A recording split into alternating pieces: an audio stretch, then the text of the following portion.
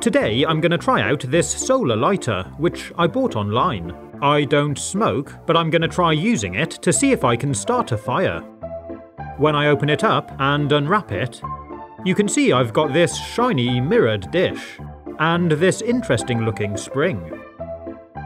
This pushes into the middle of the dish like this, and it'll be used to hold our fuel.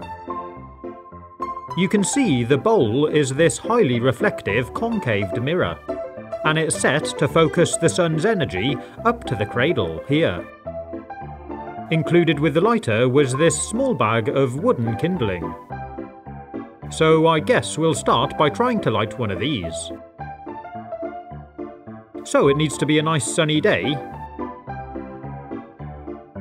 And the idea is we hold the lighter and angle it pointing straight towards the sun. Place the fuel in the cradle and gently adjust the angle of the mirror to concentrate the rays right at the bottom of the kindling. And you can see when we get it right, straight away we get smoke.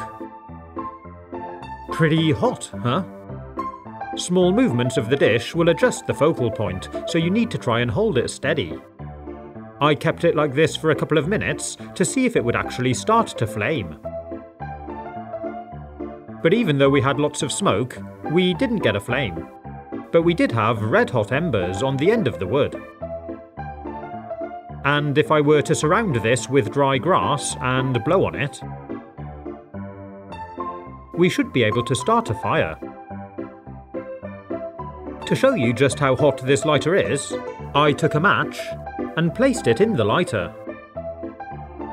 And it lights almost instantly. And if we want to use the solar lighter to light a fire quickly, we can just roll up a strip of paper like this into a loose roll and insert it into the lighter. Again, I couldn't actually get it to set ablaze, but it does start smouldering really quickly.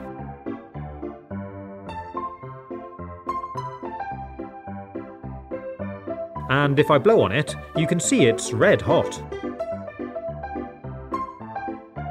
Next, you can take some cotton wool, wrap it around the smouldering paper, and give it a blow.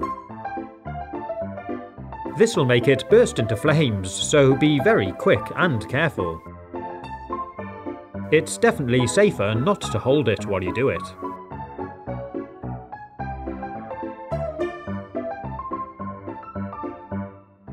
And once you've got your burning cotton wool, you can make a fire.